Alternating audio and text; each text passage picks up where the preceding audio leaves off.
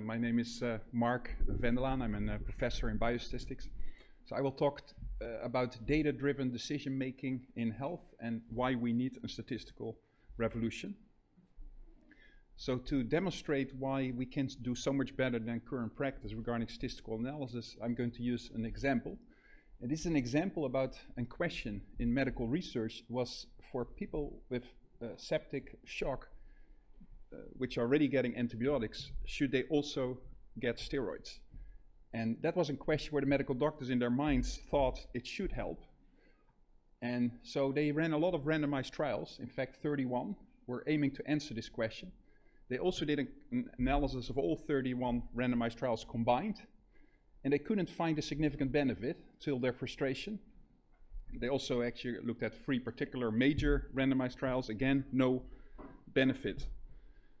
So what's the type of approach which is used in the standard analysis of randomized trials is not really looking at the individual information of a patient. It just compares 2 groups and just essentially looks at the proportion of deaths in the treatment group and the control group. So this was that, right? No significant benefit. It's just a relative risk for mortality. It's plotted with a confidence interval, right? So if the confidence interval goes beyond 1, that means you don't know anything. You cannot conclude anything. So to actually estimate the effect of the treatment, what you want to do, you want to learn the effect for every individual in your study. And every individual is characterized by a certain history. So you really like to understand for every individual, if I would give you the treatment, what would be your probability of death? If I give you the control, what would be your probability of death? And what's the difference? And then we can take the average, and that gives us then the average treatment effect, which is used to evaluate the overall performance. To do that, we actually, there are all kinds of algorithms we could use. They are called prediction algorithms, machine learning algorithms, which are aiming to do these type of predictions. They can include very simple algorithms, but also very advanced, highly adaptive machine learning algorithm. Deep learning is a hot term these days. So what we do is what we call super learning, which really let the data speak of what algorithm, or in fact what combination of the algorithm has the best performance. So it sets up a competition where you use internal data splitting. You split the data, let's say 9/10 and 1/10. You train all the algorithms on the 9/10 of the data, and you see who is actually doing the best on the patients we left out in actually predicting their outcome. And based on that, we then can choose the winner. And in fact, we can also even find the best weighted combination of algorithms. And that is then the actual algorithm we will use. Now this does significantly better than betting on one particular algorithm. And you can, this is a complicated picture for the type of talk of this, but let me just do it quickly. What you see here are all these algorithms which are in the library of the superlearner, and then the superlearner is at the top. And what you have is 15 dots. They represent 15 publicly available data sets. The red one is the average performance, more to the left is the better. And so you see that the superlearner wins, now fine. But what I want to point out is, like, one of the algorithms is very good. It's the Bayesian regression trees, number 3. And why is it number 3? Because in one particular data set, it actually does very poorly. And that's, of course, exactly the type of data set where then the superlearner will recognize them. You're not doing well, I'm not going to use you. And that's where you get the big gains, by that type of adaptivity. Now, we also use superlearner, right, in all kinds of applications. This is to get better predictions of mortality in the intensive care unit. So this was an article in Lancet, where dramatic gains are achieved relative to the kind of predictions people use these days.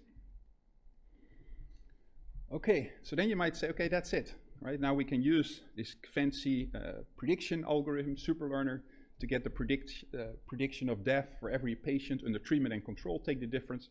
The problem is that is not enough. And this is one of the big challenges in machine learning, that people in machine learning didn't know how to get formal inference, like having confidence intervals. So what you have to do is actually something extra, and that we call that targeted learning, and that is in particular called targeted maximum likelihood. But what it does, it takes the superlearner prediction function, but it actually is going to have another look at, use the data for a next round and updates this superlearning fit for the sake of doing a better job on the particular causal query you have, which is in this case the average treatment effect.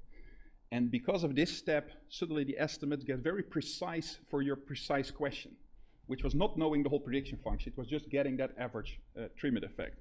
And this step is optimal by theory, and it suddenly allows us to actually get inference and confidence intervals and all that.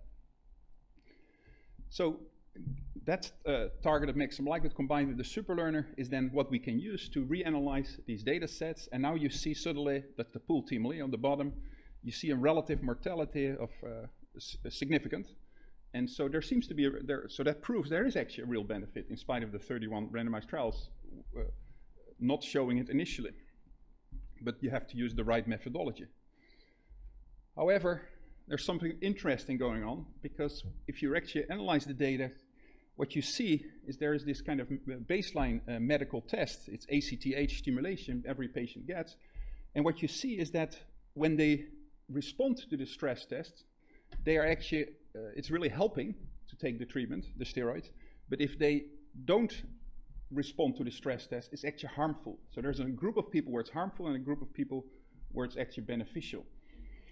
And so really, that's the real thing we should have learned from this data set. And so then you can, of course, then actually conclude from that who should be treated, who shouldn't. Okay, but what's the bigger story here is instead of analyzing 31 randomized trials, which hardly talk to each other, right? What we should be doing is run these sequentially, right? And that's called an adaptive design, where you sequentially, you start with a randomized trial, you look at the data, you learn from it, you say, hey, who is benefiting from this treatment? And if you have real evidence, you start assigning the treatment in the next group more according to what you have learned, but still randomization, and you keep going along in this way. And what you're doing sequentially, you're actually going to learn the optimal rule for treating, not just what's on average best, who should be treated with the treatment and who shouldn't. And so that's also work we have done using sequentially randomized trials, using this targeted learning approach. And I think this is really the future of how we should be doing studies. For people interested, this is a recent book came out, Targeted Learning in Data Science, came out a few weeks ago. And so there are 2 books on this topic for the interested person. Thank you very much.